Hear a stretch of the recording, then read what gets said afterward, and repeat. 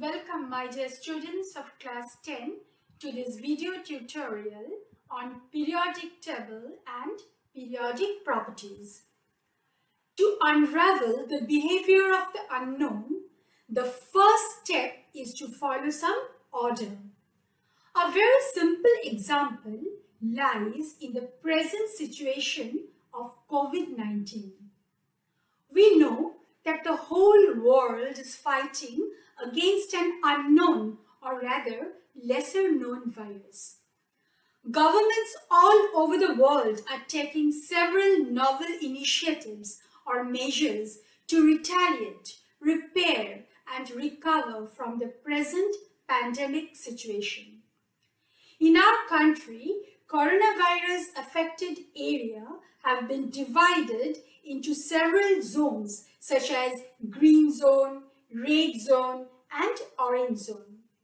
This has been done as a first step to introduce some order to understand the problem.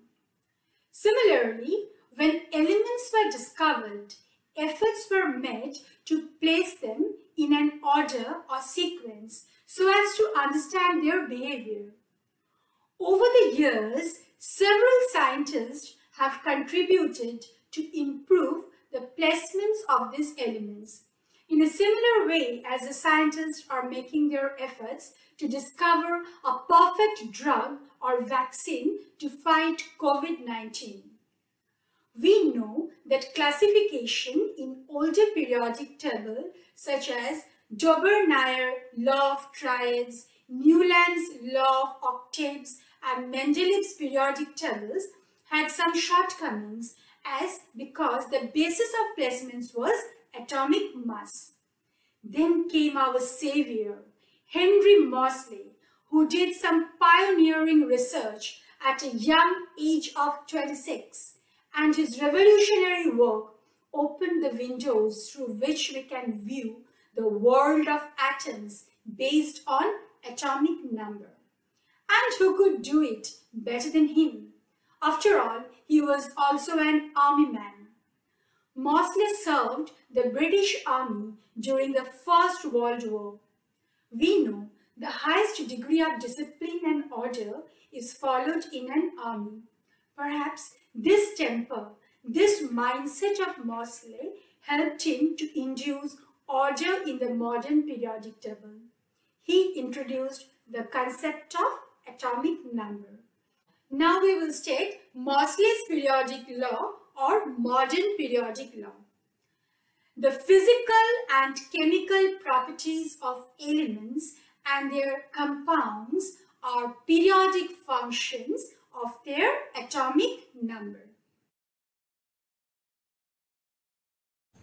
In a periodic table, the horizontal rows are known as periods and the vertical columns are known as groups.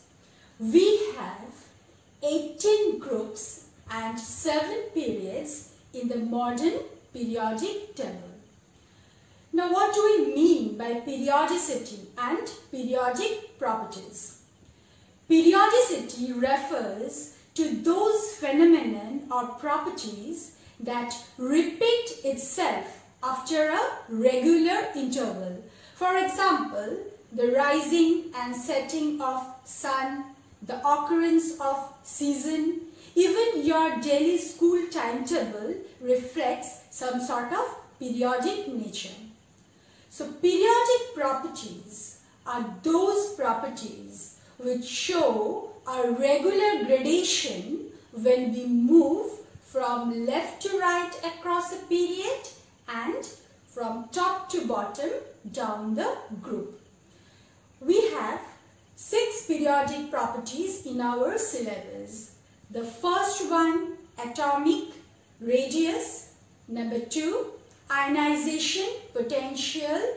Number 3, electron affinity. 4, electronegativity. 5, metallic character. And 6, non-metallic character.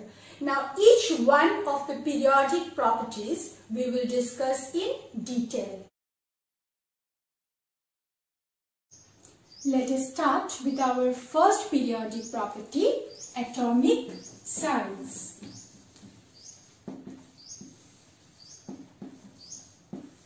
Or atomic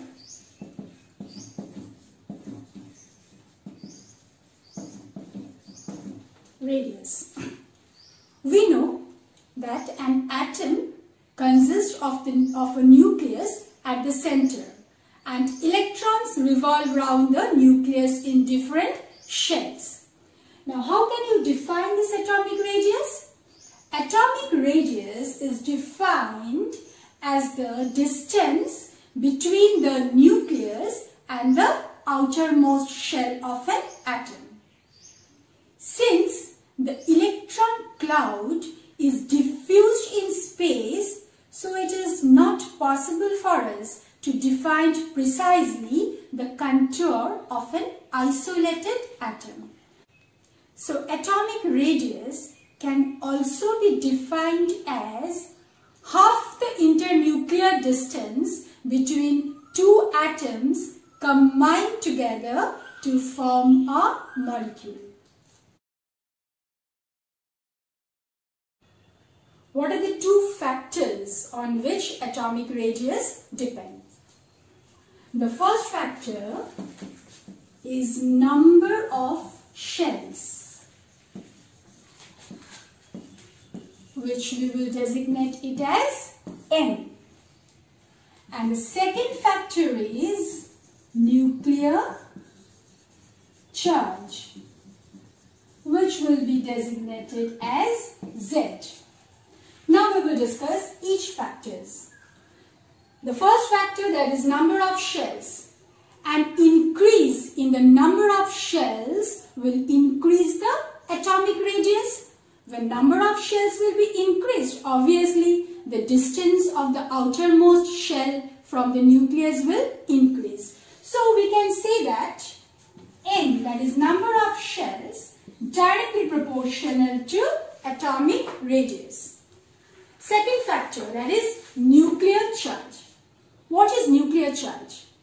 Nuclear charge is the total positive charge present within the nucleus of an atom, and it is represented by the number of protons. Now, when nuclear charge is increased, attraction of the outermost shell towards the nucleus will also increase, and attraction means distance less. So, an increase in nuclear charge will cause shrinking in radius. That means nuclear charge and atomic radius, they are inversely proportional to each other. Z inversely proportional to R.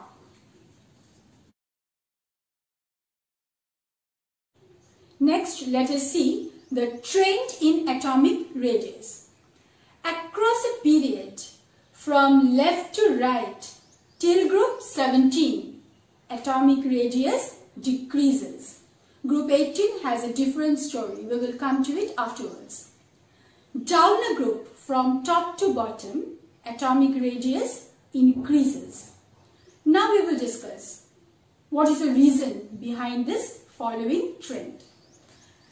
Now, across a period from left to right, just now we have seen that R decreases. What are the two factors? First factor is number of shells and the second factor is Z. Now, while you are traversing from left to right across a period, the number of shell is constant. And while we are traveling from left to right across a period, nuclear charge increases. Just now we have seen that nuclear charge is inversely proportional to R. So, as we proceed from left to right across a period, it is the nuclear charge that is deciding the trend of R. So, as nuclear charge increases, atomic radius decreases. Now let us see that why atomic radius increases down a group from top to bottom.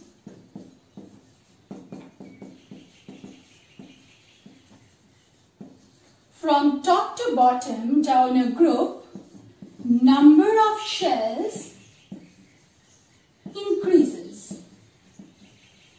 For example, suppose if you were asked to determine the number of shells in lithium and sodium. Lithium is having how many shells? 2 shells, 2, 1, and sodium 2, 8, 1, 3 shells. So down a group, always remember that number of shells increases. Now what about the nuclear charge? Whether you are proceeding left to right across a period or down a group from top to bottom, nuclear charge will always increase because the number of protons increases. So once again I am repeating, down a group, nuclear charge also increases.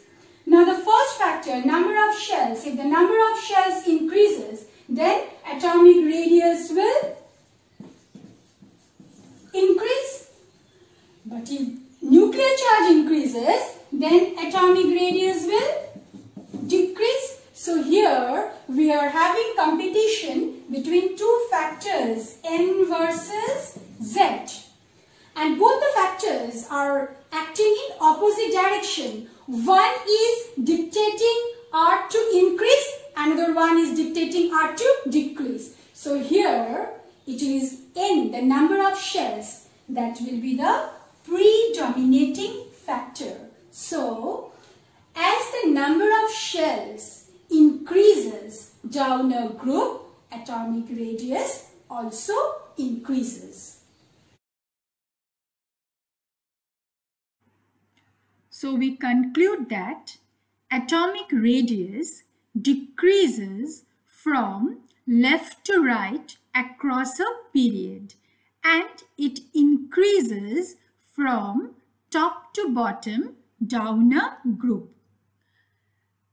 In our next session, we will study about other periodic properties, for example, ionization potential and electron affinity. Till then, keep well. Thank you very much.